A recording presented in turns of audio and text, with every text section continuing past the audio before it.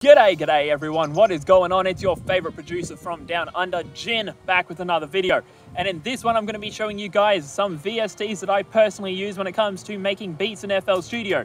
Now these VSTs are going to be free and I will be leaving download links to them in the description. So if you want to cop them, feel free to do that. But yeah, if you are new to the channel, would really appreciate it if you hit that subscribe button and also click that notification bell so you get notified every single time that I upload a video. But yeah, with that being said, let's get into FL Studio and let's get into these VSTs. Okay, so here we are in FL Studio. But to begin with, the first VST that I'm going to be showing you guys is Labs by Spitfire Audio. Now, if you watched the video from last week, you will know that I actually made that piano melody using Labs. If you didn't, I'll be leaving a card to it right above me, so you can actually go and watch that one. But with Labs, it is a completely free VST, and I'm going to be showing you guys the melody that I made last week using it.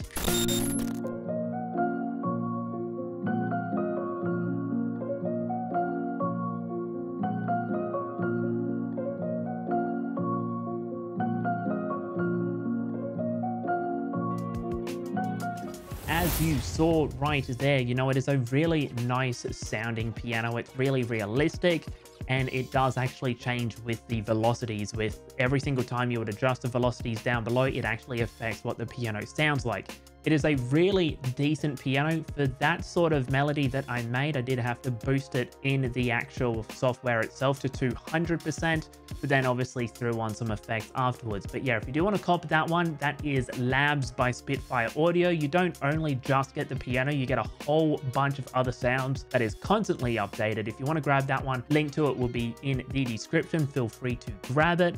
It is honestly a really good plugin given the fact that it is free. Okay, on to VST number 2 this time, and this one is going to be BBC Symphony Orchestra from Spitfire Audio. Now, this video is not sponsored by them, but both of these plugins, both Labs and BBC Symphony Orchestra, are really good and they are both free as well. Now, if you've watched a lot of my previous videos, you would know that I do rely on BBC Symphony Orchestra quite a bit because it is a really nice, realistic sounding orchestral instrument. It practically has anything that you can think of in regards to an orchestral section. You know, it's got the tubular bells, it's got the percussion, it's got trumpets, violins, cellos, you name it, it has it. And yet again, I've used it before in a lot of my other samples that I have made. I will be cutting to a clip of that one right now.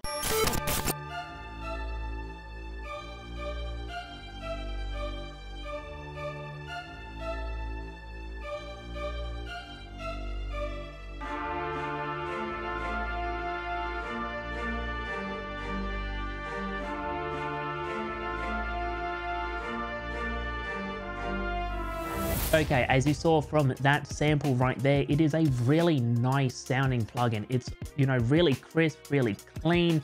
It's authentic.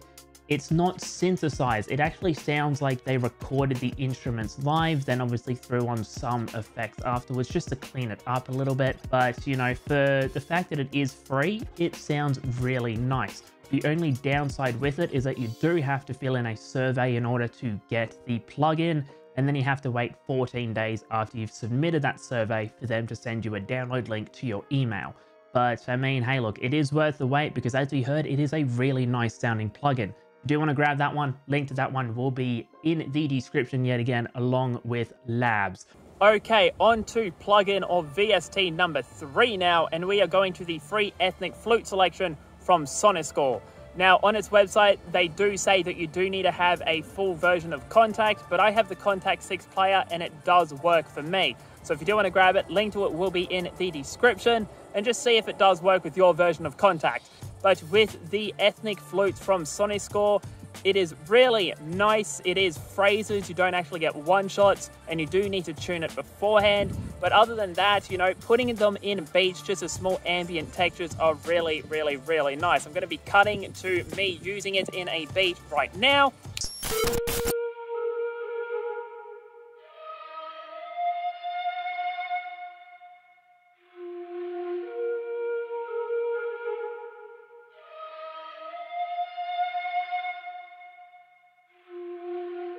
As you saw right there, you know, really crisp, really clean. I do reverb them out because I do want them in the back as ambient textures. I don't want them to be the fore focus of the track.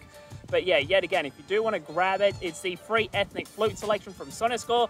Link to that one will be down in the description. Okay, on to the final VST for this video, and this one is going to be the Duduk from Balkan Ethnic Orchestra. Now, just like the last VST, you are going to need Contact to use this, but this one I am certain works with the free Contact player.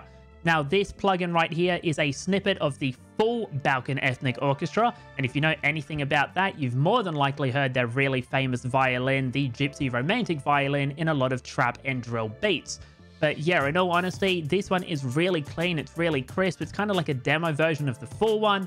But yeah, if you want to cop it, link to it will be in the description, and I'm going to be showing you guys what it sounds like in a sample right now.